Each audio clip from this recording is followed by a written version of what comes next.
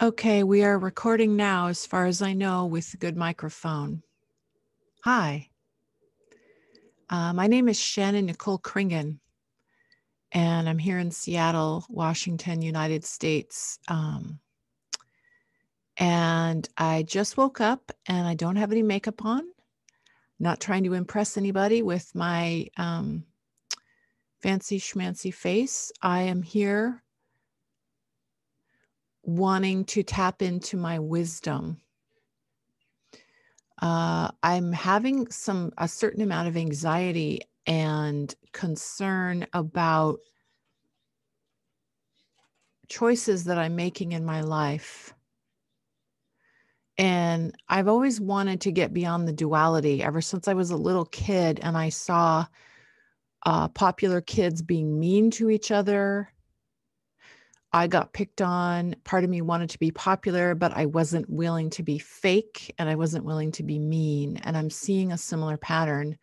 People who think that you have to choose between spirituality or science, as if science is just one thing. And I'm going to try to be careful what I say on this video because I know that certain things are not allowed in the year 2021. You're not allowed to talk about certain scientific things.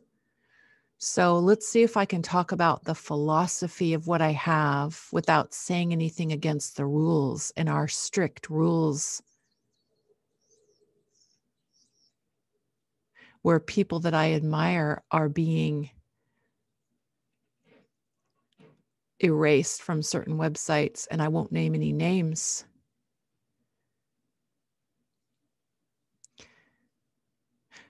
I personally am not on any medications, and I'm glad. And I'm not here to judge other people that are on medications. If it's helping you, that's good. I personally am happy and proud that I'm not on any medications for mental health or for physical ailments. I improved my diet in terms of eating real protein and real fat that contain vitamins and minerals. I intermittent fast, meaning I eat in a 6 to 8 hour window every day, and then I rest from eating the rest of the time. And this has improved my mental and physical health. And I'm not making any claims that this is magic. I'm just only speaking from a personal Shannon Kringen perspective. I'm not religious. I'm not an atheist, but I'm also not religious. I believe in science and wisdom, but I don't believe in any superstitious religious beliefs, but I also don't believe in superstitious science beliefs. Certain mainstream medical things are not actually good for people. Certain alternative things might also not be good for people. The bottom line is do what's actually healthy, whether it's medicine, nutrition, exercise. I feel like people are so polarized right now, thinking that you either have to be a total atheist that believes in science, or you have to be a very religious person who is kind of believes in superstition. And I'm neither of those. I believe in the wisdom in the philosophy. Like Joseph Campbell had similar things to say. Like he actually got harshly criticized. Joseph Campbell, look him up, for comparing different religions and ancient philosophies and seeing the wisdom that connected all of them. Like, don't throw the baby out with the bathwater. Like, I'm not into guilt, shame, fear, religious ideas that are not helpful, but there's also science that is not helpful, like using a lot of chemicals, pesticides, synthetic fertilizers. Like, I really, instead of talking about what I don't like, which could get me into trouble because I'm really angry about certain things happening in the world right now, which I won't talk about specifically. Let me talk about what I do believe in, which is regenerative agriculture. Beyond organic farming, there's something called regenerative agriculture, which is kind of like how we used to farm in the 1800s. We didn't use synthetic fertilizers or pesticides or weird chemicals that could harm nature. We used plant and animal matter to fertilize the earth. Earthworms, microbes, fungus, bacteria, virus are all over the world. Little tiny microbes are inside of our guts and our bodies, and little tiny microbes are all over the forest floor on the soil, in the soil. So there's a lot of microbes on this planet. And regenerative agriculture farmers work with nature instead of trying to control nature with chemicals and pesticides and genetically modifying organisms, which, was a cool idea. Just like, building an atom bomb was very clever, but was it wise? No, I don't think it was very wise, but it was very clever. The atom bomb is a clever human invention. Humans are very creative. We invent things. We play around with modifying nature. We think we can outsmart nature. So to me, nature has something to do with spirituality and science and nature.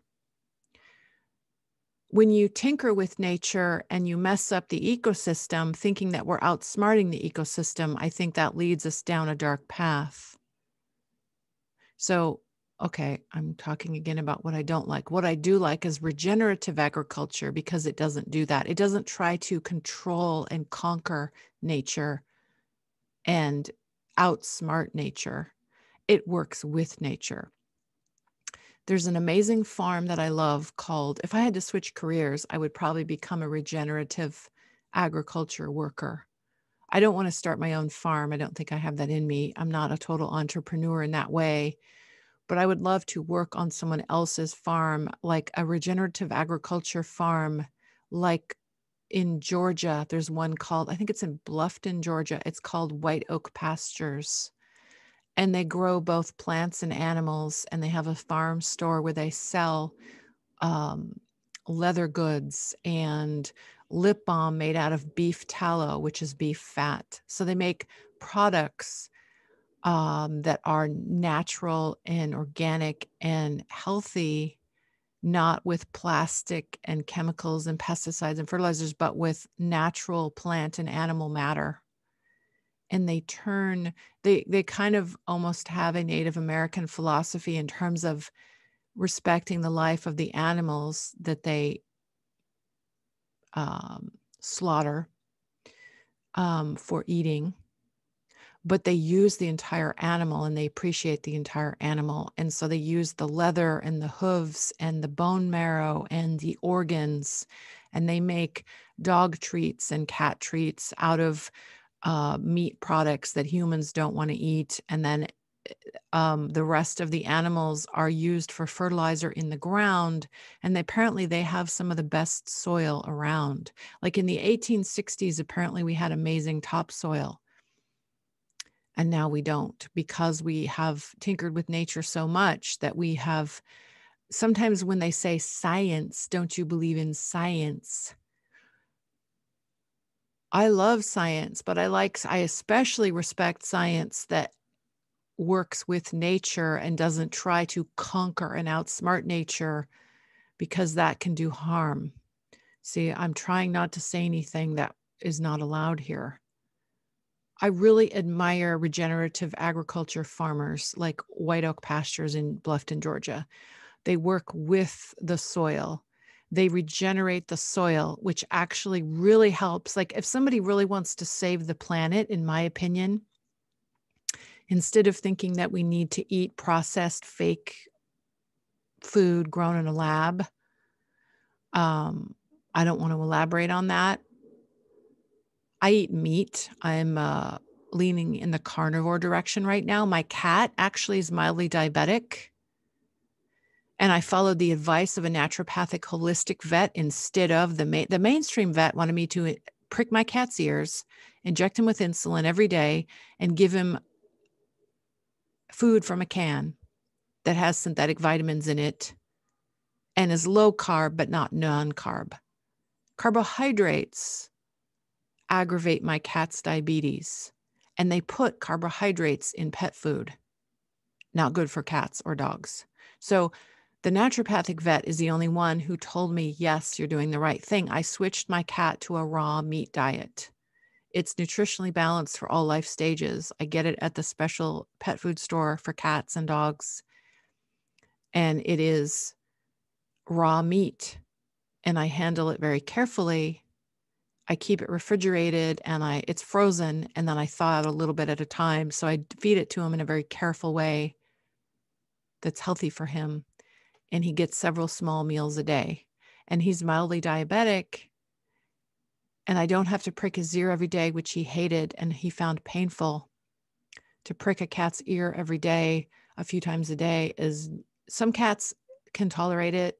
My cat is not one of these cats. He's very sensitive, and I'm very sensitive. And so I got insulin for him and gave it to him a couple times, but you have to give a cat such a small amount of insulin. So to make a long story short, I know humans who have not needed to take insulin because they worked with their doctor on nutrition and exercise, and they managed to wean themselves off of having to take insulin. If somebody is happy taking insulin, hey, it's none of my business, but I'm happier feeding my cat, and his food is a bit expensive, but I feed him a raw meat diet with no carbohydrates added to it, and he's getting the nutrition that he needs. And he used to be a little bit too thin. Diabetic cats tend to be kind of overweight or kind of underweight. My cat was a little bit underweight, and he gained weight since I switched him to a raw meat diet. He gets freeze-dried, raw, crunchy. His treats are dry, freeze-dried, raw meat that's freeze-dried and crunchy. And I sprinkle that on top of his wet food, which is raw meat, frozen, and then I thaw out a little bit at a time. So I continuously have frozen food in the freezer for my cat, and then I thaw it a little bit at a time to keep it fresh. And that's how I feed my cat. And it is labor intensive, but I would rather do that than have to take him to the vet. They wanted to do blood curve test on his blood sugar, which requires that you drop and now you have to just do curbside pickup and drop off of your pet. And my cat is very stressed at the vet. So my cat's life is so much happier now. I don't need to take him to the vet very often at all. In fact, I haven't needed to take him to the vet for the last 2 years because he's done so well. So I'm just using that as an example of how powerful the scientific wisdom in nutrition is. In my opinion, I'm going with nature. By feeding my cat raw meat, which is similar to what he would eat if he was out hunting in the wild. So I eat in a certain way. I eat mostly protein and fat, and in the form of meat and dairy and fruits and vegetables and nuts. And I eat sort of like 1800s style. Like I don't eat a lot of sugar and processed foods and vegetable oils and stuff like that. So I eat in a healthy way. So when they say believe in science, yeah, I believe in science, and science that has wisdom in it, that's working with nature, not science that is trying to fight nature and conquer nature. So I'm trying to figure out how to navigate my life and try to figure out how to maintain my humanity, because certain things happening right now, I think, are causing us to not trust ourselves, to think that we have to listen to other people telling us what to do and what to think and how to act. And if we don't, that we're told that we're very selfish. If we don't go along with what certain authority figures are telling us, whether it's true or not. I'm not here to specifically say, I'm trying to not say anything that would get me in any trouble. I believe in eating healthy and exercising. What I love is regenerative agriculture. I love feeding my cat a no carb diet because he's a carnivore. He's a cat. He doesn't need carbs. They put wheat gluten and potato starch in cat food, which gives some cats, it helps some cats develop obesity and diabetes and like other health problems. And if you feed a cat nutritionally balanced for all life stages raw meat, or they also have canned food that's not raw, that it's cooked meat, but it's 98% meat. I don't know what the 2% is, but it's almost entirely carnivore, which is good for cats. And so I'm just using that as an example. I love music and art and freedom of thought. I also have an issue. I have a car, a 2008 smart car that has 99,000 miles on it. And I think it needs a tune up. And I'm listening to too many people that are telling me that my car is bad and I should get rid of it. And I was going to look at this other car, which is a Scion, a 2006 Scion, which is basically a Toyota, because Toyotas can last 200,000 or 300,000 miles if you take good care of them. So I'm all stressed out about what to do about my car because my car works just fine, except the fan doesn't blow anymore inside the cabin. And I may or may not have that fixed because the mechanic told me that it's not a physical safety hazard. It's only a cosmetic comfort. It's not as comfortable for me because the fan doesn't blow. The heater still works and the defroster still works, but the fan doesn't blow air in my cabin. So I have to roll down the window. I also have old-fashioned roll windows.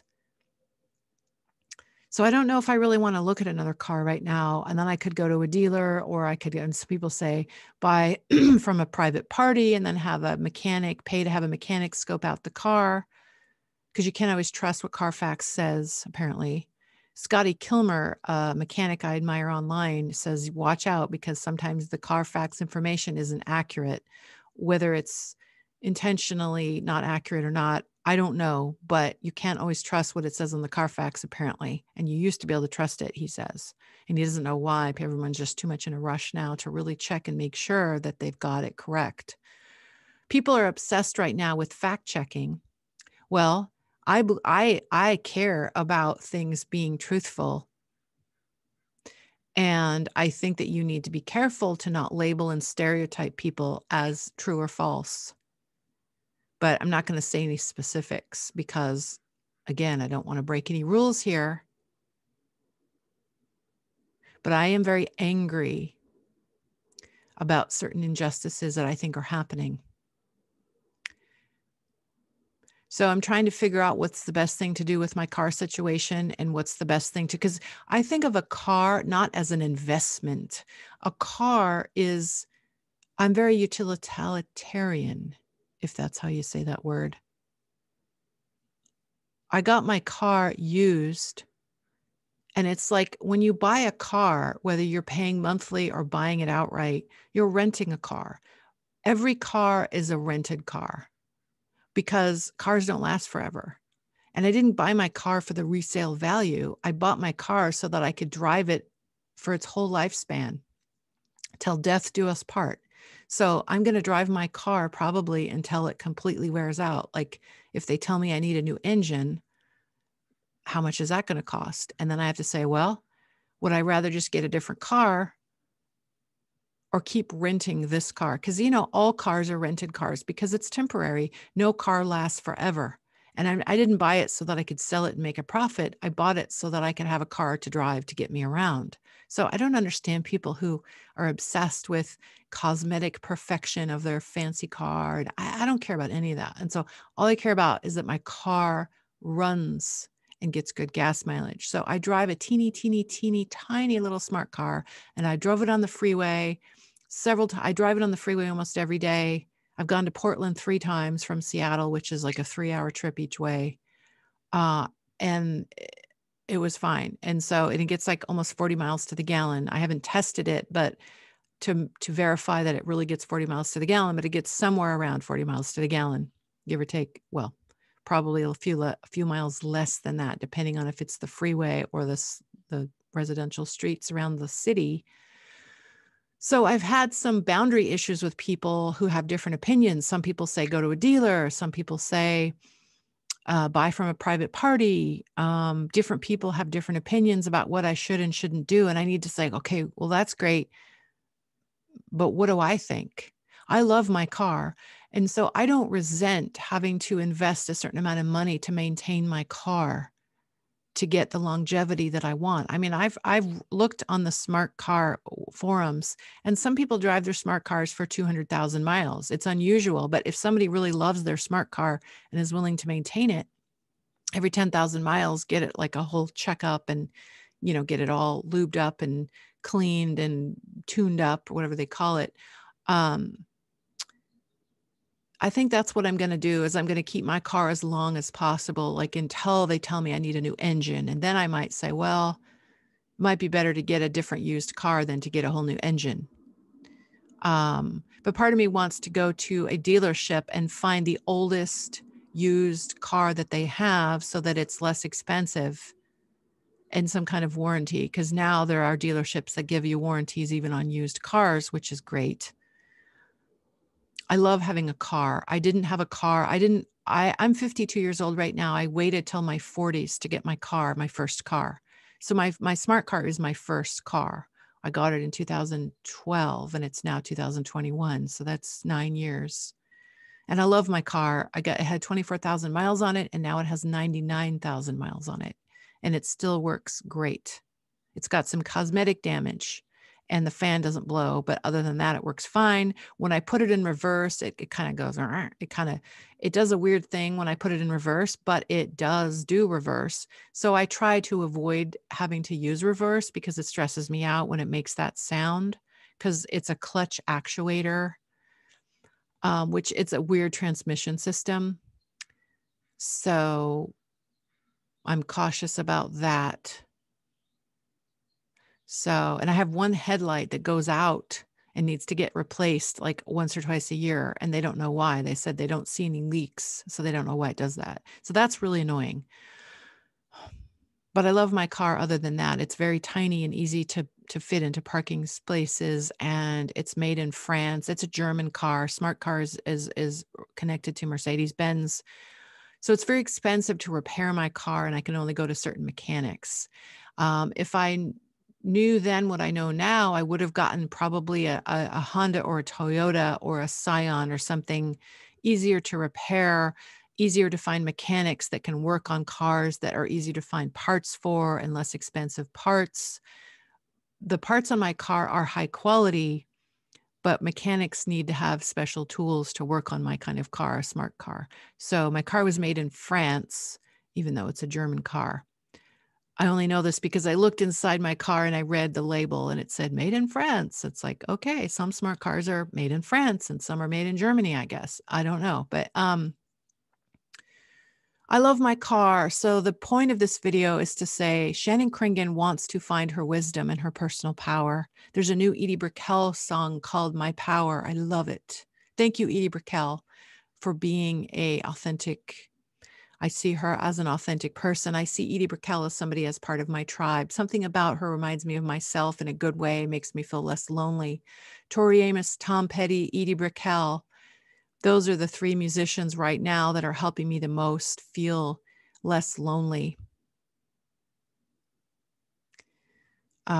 Because friends and family feel very differently than me about certain things in the world right now. And I'm feeling a bit lonely and alienated in that way. I'm trying to figure out how to build bridges and connect with people. So I want to find my inner wisdom. So I just wanted to do a video for today. It is now February 17th, 2021. So I'm going to figure out how to stay as human and healthy as possible in the way that I know how, which is full of wisdom and scientific wisdom that works with nature and doesn't try to fight and conquer and control nature. And that's also in alignment with my spirituality, because I'm very much into nature. I'm not into religious dogma of any kind, but I'm also not an atheist. It's weird that people think you either have to be religious or an atheist. I'm neither. I'm not an atheist, but I'm also not religious. I'm spiritual and scientific. but I work with nature. I use non-toxic, unscented soap. I do not use harsh chemicals in my house. That's bad for my health. I eat as natural and organic as possible. Real meat and fruits and vegetables and nuts, as little processed food as possible. Every once in a while, I have some ice cream, which I know isn't even good for me, but whatever. I enjoy ice cream. I try to get like, natural ice cream, not with a bunch of fake artificial flavors and colors, but like milk, eggs, cream, regular natural fat, whole fat. So fat has been demonized in the nutrition culture, but never mind about that. I just eat like I'm in the 1800s as much as I can, which is before we invented all of the weird things that we're tinkering with now. But humans are creative. So I just wanted to share that this is how I feel as of today. So this is Shannon Kringen, my website, shannonkringen.com. A bunch of my art and creative stuff is linked there. I'm a multimedia artist and a free thinker and a free range human being. So thanks for listening. Bye for now. I hope you got something out of this video. I feel better after expressing.